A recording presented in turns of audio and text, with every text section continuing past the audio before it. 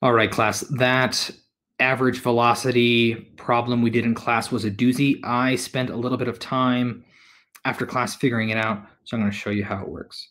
So the first thing that we want to write down is that the average velocity is equal to delta x delta t, okay? Now, we know that the total delta x is 2 times d, right? That we did that twice. And we can leave this over delta t for now. Now, we also know that the 60 miles per hour, right? That is equal to d over the first time, right? We have two different times. We have time 1, and we're going to have time 2. Also, we can represent delta t as the addition of those two times, right? The total change in time is going to be the first time plus the second time. Whoops, let me erase that. Plus the second time. Now, it's going to be helpful for us to rearrange our 60 miles per hour equals d over t1 in terms of time. So we are going to write it out as d equals 60 t1, okay? And we are going to plug this back into our velocity average equation. So velocity average is equal to 2 times 60 t1, which is 120 time 1, over time 1 plus time 2. And we were also told that the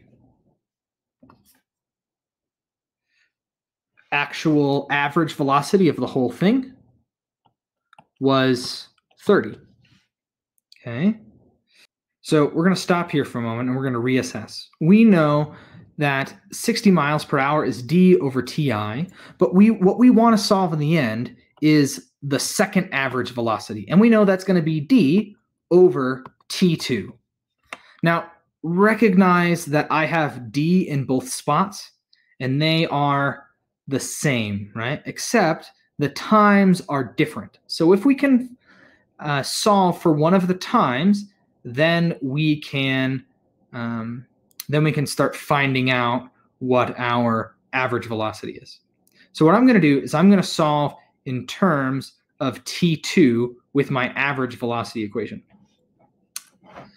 So how I'm going to do that is I am going to get all my t1s on the same side and then solve for t2. So the first thing is going to be 120 t1 equals 30 times t1 plus t2.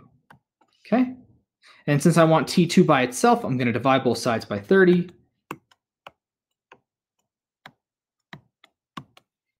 Okay. So now I am left with 120 t1 over 30 equals t1 plus t2. Should have moved that lower. Okay. 120 over 30 gives me 4.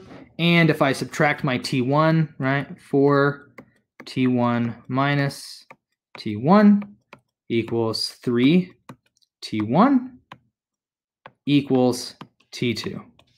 Okay, I'm moving a little bit fast there. Take your time, try to follow those steps fully. Okay, so now I have 3t1 equals t2. And I have this piece right here, and I'm going to combine my stuff together, and I'm going to find my answer for that velocity. So let's substitute in 3t1 into my t2 up here.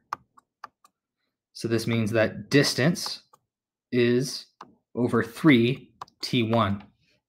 Now remember, I circled the 60 miles per hour is d over t1. Notice I have d over t1, so I'm going to substitute in 60 for that.